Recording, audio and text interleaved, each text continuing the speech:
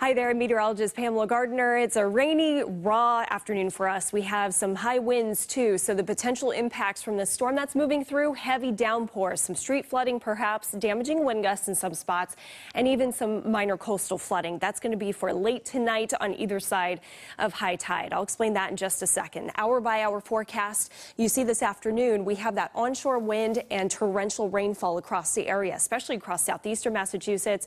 That's where the heaviest rain should fall later today. And then that center of low pressure passes offshore. By 8 o'clock, we'll start to see the rain taper off slowly. Areas of drizzle, some overcast skies will linger in the forecast. And Tuesday morning, it will be soggy for some. Tuesday afternoon, some spot showers, but slowly improving weather.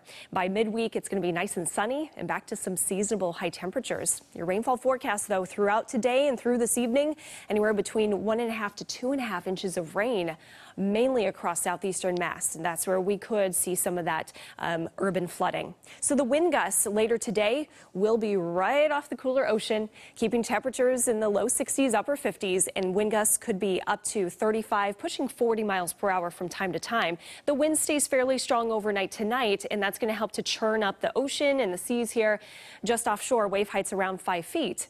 And that combined with an astronomical high tide, that means we have the chance for some minor flooding and some beach erosion. 11 p.m. to 3 a.m. for that coastal flood advisory. We're dealing with about a half-foot to a foot surge on top of the high tides.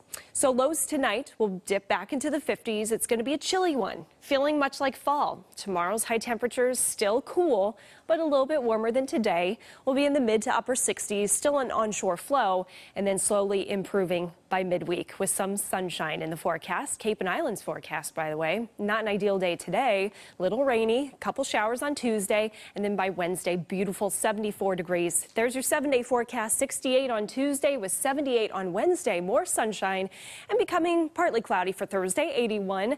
And then more rain in the forecast for Friday, 75.